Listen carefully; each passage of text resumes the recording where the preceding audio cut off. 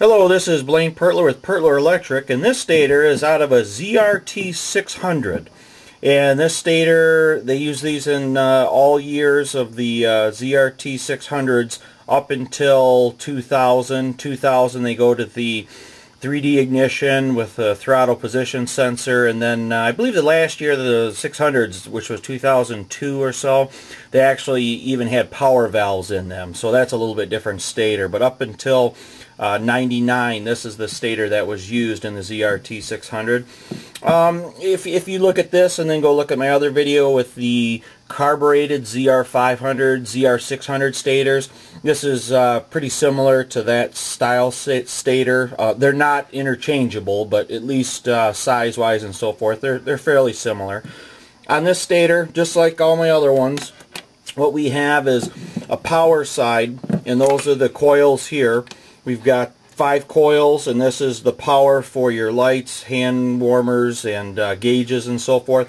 And then we've got our 2 ignition coils, and this is pretty typical for the 1990s up through late 90s stators of almost all kinds from Cat.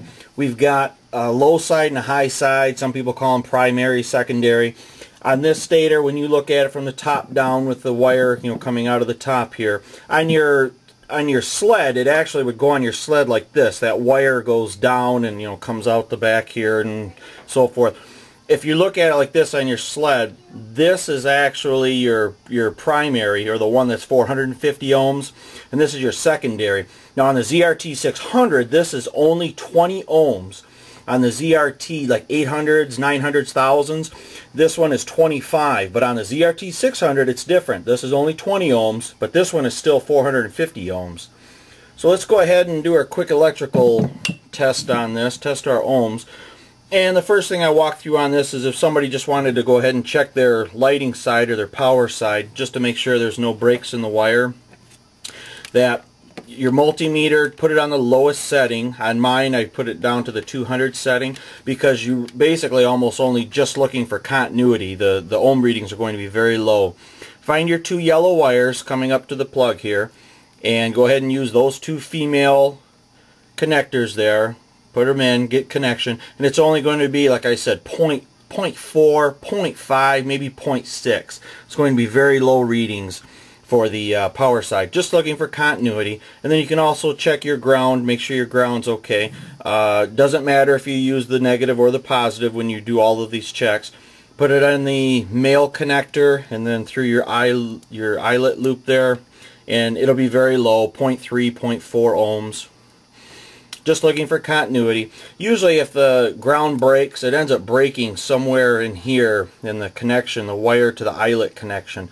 So always make sure that's strong and connected, and a lot of times there's shrinky tube over it and so forth. So now we move on to the ignition coils themselves. Because my lowest setting on here is 200, I need to go up to the 2000 ohm setting now. So I changed my multimeter to the 2000 ohm setting. And now we go to the 4-prong plug, the little plastic plug here, the smaller one. And it has this little plastic little nub, little connector on here. And instead of just going through all the wire colors on here, because I've had guys have sleds that wires were spliced in or something was done to them, they couldn't even really tell what the colors were. I just go by plug orientation.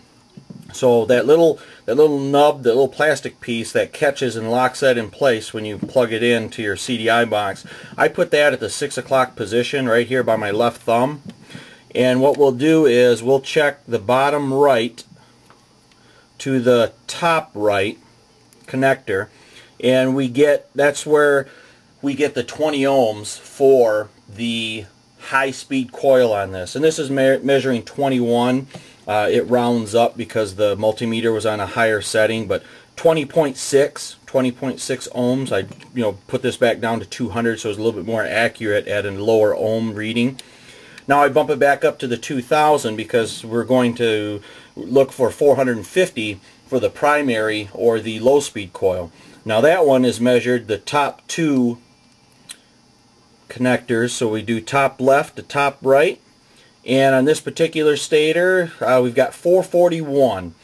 This is not one I've rewound yet or anything. This is just one that I had sent in as a core. So we've got 441. The bottom left hand on here, a part of the plug, this is just the ground. You don't even use that to check anything. Now we go kitty corner, top left to bottom right, and that gives us in series our coils. So now we'll just have the 20 plus the 441. Now we got 462 for our reading. So if you read 20 and then you read whatever 440, 450 for the second one, they will read in series. You don't necessarily have to check them that way, but at least now if you I'm going to say kind of screw up or measure them in the wrong order and you get a 460, you know, well, that's a little bit higher. I guess, you know, that's in series, so they're okay.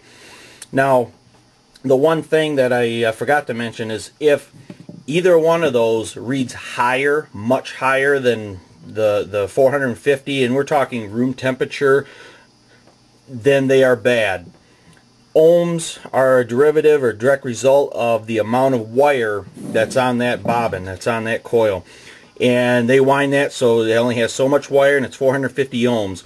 If it's cold, it'll read a little bit lower, and if it's warm, if you've been running the sled, it'll read a little bit higher. But if it's cold or room temperature and either one of those coils reads much higher, and in fact really even the primary coil, the low speed, if that reads like 455 at room temperature or even when it's cold 455, it's bad, because you don't all of a sudden just get more wire on there, but you all of a sudden got more resistance from somewhere. So usually that's due to internal shorting. So that's a ZRT 600 stator and how to test it. You can always get a hold of me by PMing me on YouTube here or leaving comments down below, and I usually see those and respond. Thank you.